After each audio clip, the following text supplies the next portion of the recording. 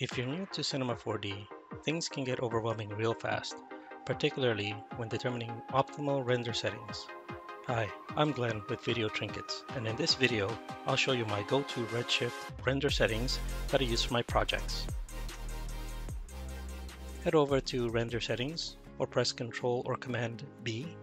From the Render option, select the drop-down menu and change it from Standard to Redshift. Click Redshift. Verify that Progress Passes is set to 1024. Make sure Global Illumination has a checkmark.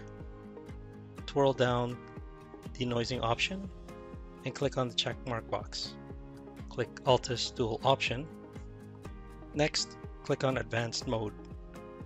Click on Global Illumination and make sure Global Illumination is checked. Verify that the primary GI engine is set to brute force.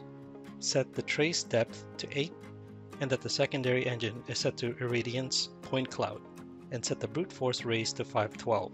Make sure Conserve Reflection Energy is checked. Let's also double check the Sampling tab. Twirl down Denoising option. It should be enabled. Make sure Denoising AOVs and the automatically Create AOVs are checked. This Redshift render settings have been my go-to render options for my compositions. Hopefully it works for you.